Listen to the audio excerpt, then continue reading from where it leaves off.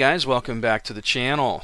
Today is December 31st, 2020, and this is the Flight Sim News. So the year is almost up. It is New Year's Eve, and I thought I'd do just one more Flight Sim News before the year's over. And this time out and taking a look at something over at the Growling Sidewinder. They came out with a video that was really pretty cool. It's basically basic terminology explanations for beginners. Fox codes, MAR, cranking, all these different terms that you're going to find used in Digital Combat Simulator, and it really does cover everything rather well. So if you're just curious as to what some of these fighter pilot jargon actually is, and you know, Fox 1, Fox 2, Fox 3, BVR, hot, cold, all the above, this video really goes into detail, and it's about 17 minutes long, and it's definitely worth checking out. I'll throw a link to this in the video description as usual, and you can check it out for yourself. Alright, WarThunder has been updated again. Basically, if you go through, there's a ton of different fixes and improvements. It's update 30.12.2020 or 2.3.0.62. They've changed some things in the interface, they've changed some things in sound, something about tank football. I didn't know this was a thing. They've made some changes to the battle pass, flight model changes to the F-84F, and then there's some graphics and physics changes or improvements. I'll throw a link to this in the video description as usual, and you can check it out for yourself. Here's a fantastic article I found from Sergio Costa over on the Helisimmer that I thought was pretty cool.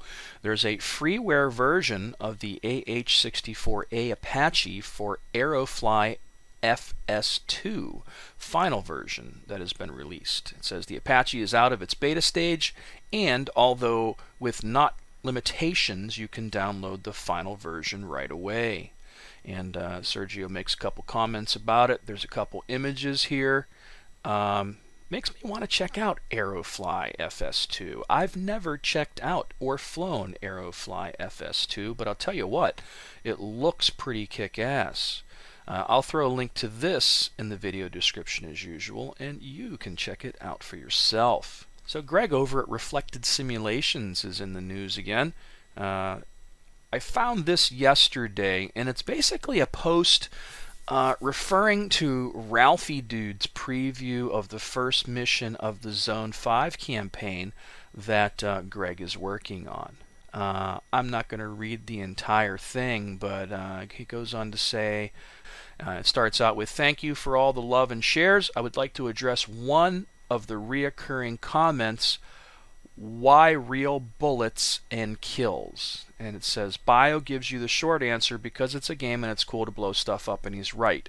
And then he says, I'll give you the longer one. DCS doesn't register damage on units set to immortal. This means that there's no way for the mission editor to know if such a unit was hit. I'm not sure what happened in the video. I guess I'm going to have to go watch the video. But sounds like there's been a few negative comments referring to something that happened in this mission. But the good news is Zone 5 is going to be awesome, and it is a campaign for the F-14A that he's been working on.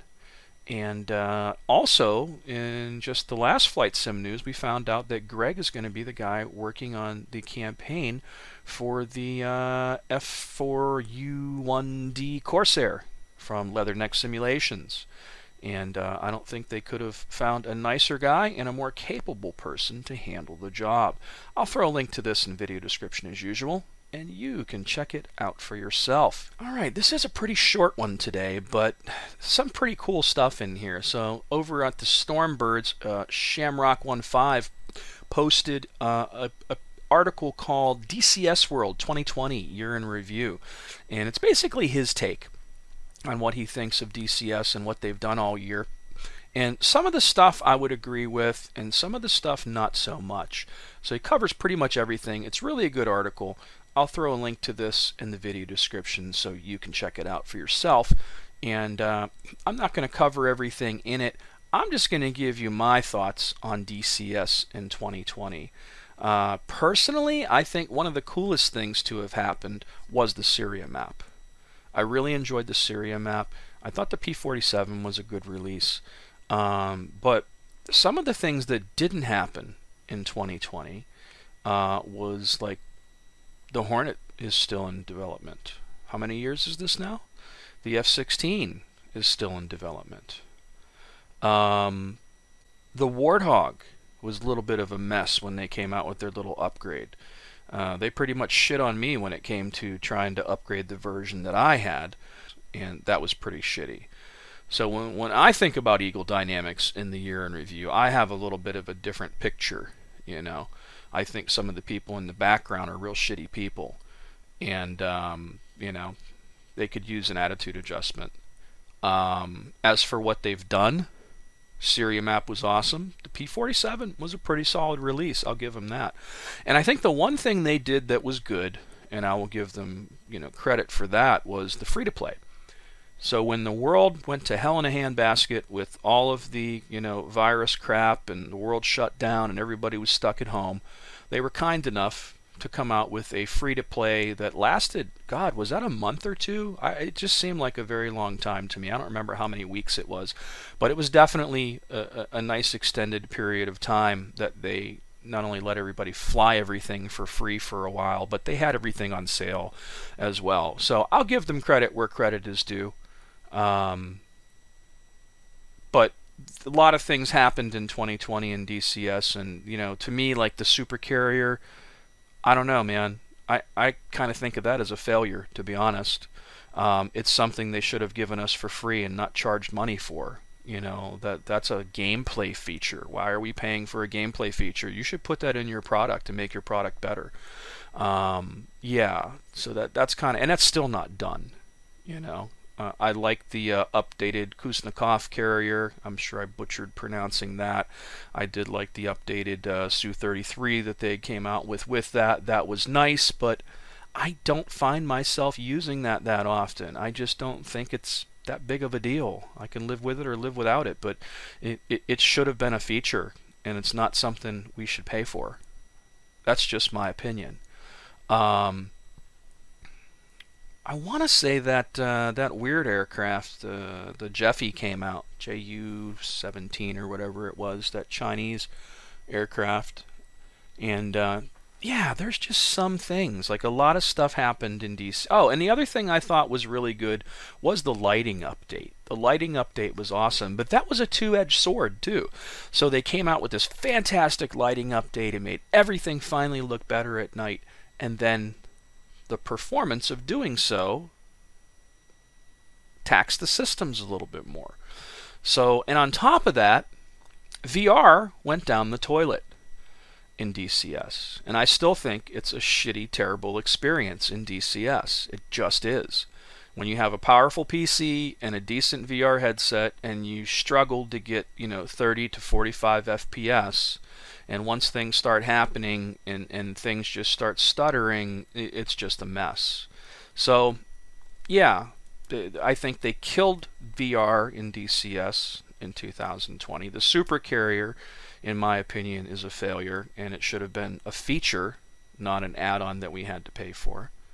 And how many projects are out there right now that are still not done, you know, and they keep pushing new ones and new ones and new ones. And the best news for DCS of 2020 just came a few weeks ago when they said they're going to do an Apache helicopter, but when are we going to see that? So, I don't know, man. Like, there's a lot of cool stuff. I like the channel map. The channel map was fun. The Syria map was fun. P-47 was probably the best warbird they've ever come out with in DCS. But those are the only things in my mind that stand out as being good, you know. And what else happened in 2020? I'll tell you what is really shitty about 2020. Have you tried to buy a joystick? So here's Newegg, and if we look on Newegg, this, which was $119, is now $288. Surprisingly, this grip is still $229 from Thrustmaster, which is, you know, that's the MSRP, but you can't use that without a stick or a base. Oh, look, a Warthog stick is $689. The magnetic base alone is $229. And look, these T-Flight rudder pedals, $209.99. These were $100 rudder pedals, maybe even $89 on sale. And then checking Amazon, kind of the same thing going on over at Amazon. An X52 Pro is $289. These were about, what, $2.25? Those went up a little bit, but the stuff that skyrocketed was anything with the name Thrustmaster on it. And I really feel bad for anybody. If you break anything that you have right now, you're screwed. I don't know how you're going to get a replacement for anything unless it's under warranty, but then you got to deal with whatever crappy tech support Thrustmaster has these days. It isn't what it used to be. It isn't the US company that it was years ago. But yeah, so not only can you not buy GPUs and the current best CPUs that you can buy out there, if you want the new AMD stuff or any of the new 3000 series, you know, GPU cards, this whole pandemic just really shit on everything when it comes to, you know, flight sim hardware and the ability to upgrade more than anything. It's been a terrible year when it comes to that kind of stuff. And again, knock on wood, I'm thankful my gear's still working, but you know, if you break something, I mean, the only people that have been able to deliver throughout this has been like the Virpils and the VKBs, but God, you're talking $300 to $500 per device. So that's $300 to $500 for a stick, $300 to $500 for a throttle. And then you've got to wait forever to get it. So I think this whole pandemic opened up a hole for those guys, you know what I mean, to pick up the slack. But, you know, we went from being able to buy, you know, this 1600 HOTAS that was like, you know, $119 to now $250. And the throttle alone now I've seen as high as $200, and that was $89 for the TWCS. So it's a freaking bad time to have any hardware break or have to replace anything. 2020 is just the absolute worst when it comes to that. There is one thing I think about 2020, and I look back at everything in flight sims that happened in 2020, and I think Microsoft Flight Simulator was a really good thing. I think Microsoft Flight Simulator would be up there in the top 3 things I think that were cool about flight sims in 2020. But personally, I think the #1 thing and the #1 company in my mind has been 1C Game Studios when it comes to flight sims. They haven't done a thing wrong. They continue to improve their products. They don't make promises that they can't keep. They don't have things that are in limbo. And like every month practically, if not every other month at the very least, you know, there's big updates that bring a lot of new things and fixes, and they have a solid game system with the Great Battles series, you know. And I think personally the coolest thing to happen in 2020 was Flying Circus Volume 1. And I know you're going to say, that's just World War I planes. But I'll tell you what, man, when I sit back and think about how much fun have I had with my flight sims in 2020 and the things that stood out the most, Flying Circus Volume 1 is definitely it. There's something about the VR experience or even the Track IR experience in an open cockpit plane, and they've really captured the essence of that. I've flown in a Boeing Stearman years ago, which is an open cockpit plane, and this really captures that feeling. You know, if you turn a fan on while you're playing, you know what I mean? Like, I think that's all you're missing. You know, you really are. It is just a fantastic experience, and it's so much fun. And I've had more fun just screwing around in these biplanes than I have in anything else this year. So I'm going to say, if anything, the coolest thing to happen in flight sims in 2020 was Flying Circus Volume 1, hands down. Second coolest thing, the Great Battle series, and as much as they continue to update it the way they have, you know. And then the third thing, probably Microsoft Flight Simulator. And then after that, all the different DCS stuff that I've enjoyed that came out this year, like the channel map, Syria, the P-47, those are the things that stand out in my mind. And then, of course, you know, I can't forget about the F-14A Tomcat, but I'm not that excited about that now because it was towards the end of the year. So when I think about, you know, the amount of time I've got to spend with things in 2020 that were cool. Tomcat came out in November, like a month ago, so haven't had that much time to enjoy the Tomcat F14A, but I have flown a lot of Flying Circus Volume 1. I have flown a lot of great battles, you know, and the great thing is in the VR experience, it's smooth, and it runs rather well. And it's not unoptimized like DCS is. So when it comes to, you know, Warbirds and World War II stuff, as much as DCS looks better, this performs better and looks fantastic in its own way. It's just a different art style. So I could go on forever about things that happened in 2020, but I personally think Flying Circus Volume 1 is the best thing that happened to flight sims in 2020. And again, DCS had a lot of interesting stuff, but they had a lot of sore spots too. I think Eagle Dynamics has a lot of work to do because, you know, used to be able to actually enjoy the VR experience, and after the lighting update, VR went down the shitter bad. It really did, and it hasn't recovered yet. It just hasn't.